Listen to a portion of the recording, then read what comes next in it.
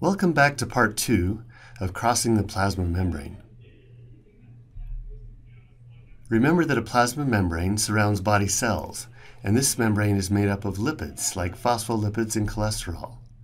The plasma membrane is also made up of proteins, which have many functions, one of them being to serve as membrane transporters, to move molecules and ions across the membrane. These transport proteins can be subdivided into several different categories. The first are channels. One type of channel is the leak channel. Leak channels don't have any gates and are always open. Other channels have gates.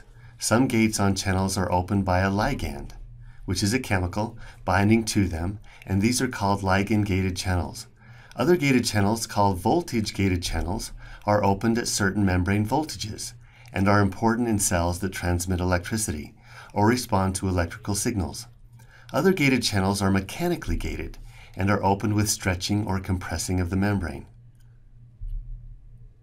Another type of transport protein are carrier proteins. Carriers have sites that bind to specific solutes or ions. Once the solute binds, the carrier protein changes shape, allowing the solute to move across the membrane. Imagine a revolving door. As these doors turn, they are open to either the inside of the building or the outside, but are never open to both sides at the same time. The same is true for carrier proteins. The binding of the solute causes the protein to change shape and open to the opposite side of the membrane. Important examples of carrier proteins are uniporters, symporters, antiporters, and ATP-powered pumps. It's important to remember that all the different types of channels and carrier proteins are specific for what they transport. For example, potassium leak channels will only let potassium cross through them and not sodium or anything else.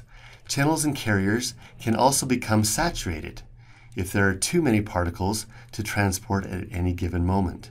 This may be compared to a turnstile at an amusement park, becoming overloaded or saturated with people, increasing the time it takes for the people to get into the amusement park.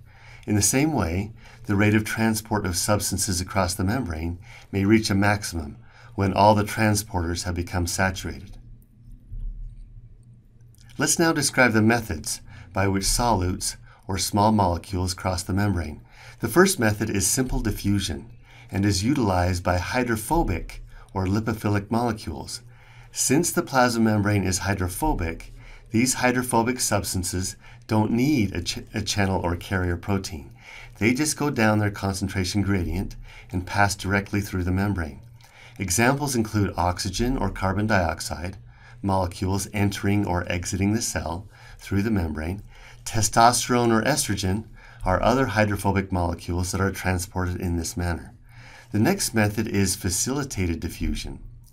Unlike simple diffusion, facilitated diffusion involves a transport protein that allows hydrophilic molecules to go from high to low down their gradient. Potassium ions going from high to low through the potassium leak channels is an example of this type of transport. The next method is primary active transport and involves pumping solutes against their concentration gradient, or from low to high. Pumping from low to high requires the energy to be supplied. A good example of primary active transport is the sodium-potassium ATP pump, also called the sodium-potassium ATPase.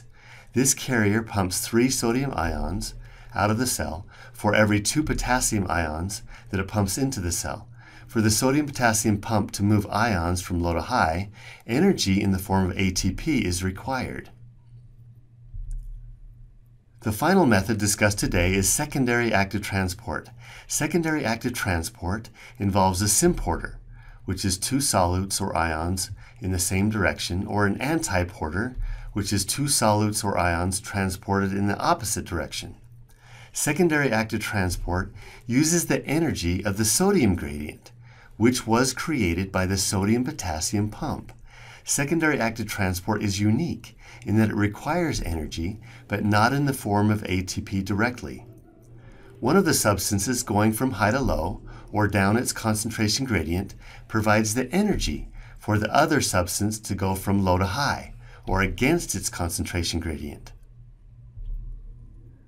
Let's use an analogy to explain. I grew up watching a TV show called Little House on the Prairie. The father in the show, Charles Ingalls, goes to work at a sawmill. The time period of the show is the 1800s, when there was no electricity or gas-powered engines. The question for you is, where did the power come from to turn the saw blade at the sawmill? Well, it was the water wheel that was turned by water flowing downhill. The water would go from high to low because of gravity and turn a wheel that was connected to the saw by a series of pulleys, effectively causing the saw to turn and cut the lumber. This can be compared to secondary active transport.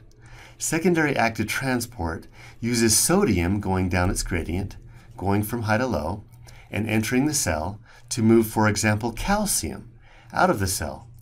Calcium is moved against its gradient, or low to high, since the calcium is higher outside the cell. The sodium going from high to low is like the water going from high to low down the hill.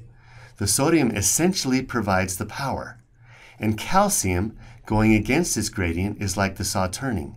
Calcium going against its gradient and the saw turning are both things that would not happen unless energy is provided. And where does the energy come from? From the water flowing downhill for the saw, and from sodium going down its gradient for the secondary active transporter. With secondary active transport, it's always important to remember that one of the solutes is going down its gradient and is providing the energy for the other substance to go against its gradient. Here's a nice example of secondary active transport. Embedded in the membrane of cardiac myocytes, the cells that contract to allow your heart to pump, are sodium-potassium pumps, which are examples of primary active transport. Also embedded in the membranes are sodium-calcium antiporters, which are examples of secondary active transport. The sodium gradient, or area of high and low, created by the sodium-potassium pump, creates a driving force for sodium to come into the cell through the antiporter.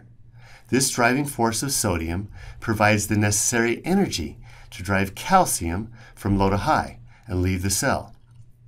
A special flower called foxglove contains a compound called digitalis. Digitalis inhibits the sodium-potassium pumps in the membrane of cardiac myocytes. Knowing the increased intracellular levels of calcium will increase force of contraction by the cardiac myocytes, what effect do you think exposure of digitalis will have on cardiac myocyte contraction? Will the cells contract with more or less force? Pause the video now as you contemplate your answer. This summary shows that inhibition of the sodium-potassium pump by digitalis causes a change in the sodium gradient, which in turn decreases the driving force for the sodium-calcium antiporter, causing less calcium to leave the cell, and thus causing intracellular levels of calcium to rise. Here are a few questions to assess your understanding. Pause the video now and contemplate your answers.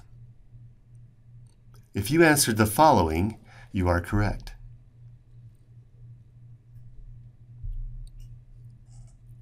Thanks for watching.